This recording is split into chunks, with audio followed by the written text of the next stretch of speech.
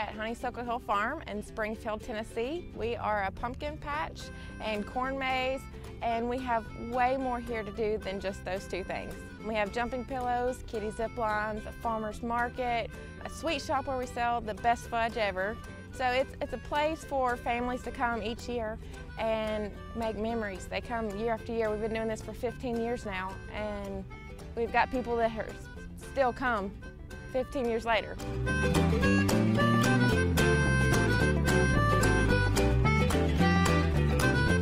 There's a lot of honeysuckle around here, and we're obviously up on top of a hill. So it's just Honeysuckle Hill Farm. That's just who we are.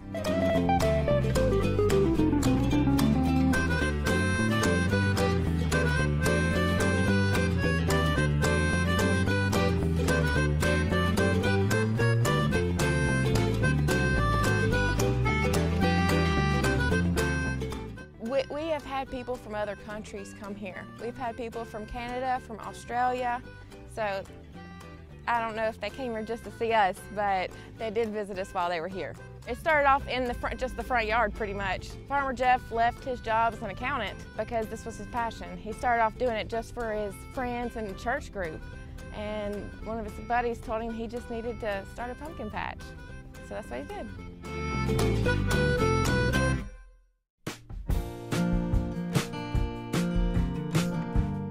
We start planting our corn maze in early spring. We come up with what we want to plant in it. Like this year we put Charles Eston in it, and so we had to get with CMT and with him. Then the next step is getting in May with our designer and getting a layout of what we want it to look like. And then we plant it usually the last week of June, first week of July, and once about 2 weeks after we plant it, we go through and we cut our image. The guy has a GPS thing on over his head, and he's followed by a lawnmower, and he cuts the corn in the image that we have our corn maze in. So we have our pumpkin hopper and corn popper. They're the jumping pillows you'll see. The pumpkin hopper's orange and the corn popper is yellow. And it's like a big trampoline. It's like a big pillow. We call them our jumping pillows. We just inflate them, and kids, I mean, that's the #1 attraction here on the farm. All kids love the jumping pillows. We have adult zip lines here. They're 40-foot towers, and we zip line off of those. We have the kiddie zip lines too. Because our adult zip lines, you have to weigh at least 70 pounds to do those, so we have zip lines for little kids too. We have a nighttime attraction here also. We have a haunted woods and a monster midway. So we have something for all ages. Every Friday and Saturday, it starts about 6:37-ish, about dark, and it's through the month of October. The farm is open till 10 p.m. and we sell our last ticket at 11 for our haunted woods. The haunted woods stays open later. But we have attractions that we're able to run at nighttime because we've put lights up, big lights. So the jumping pillows run at night, the kiddie zip line, slide mountain, the ball zone, the tractor playground all run at night. We have kids that come here. One of the things we do is educational farm tours. We do those throughout the week.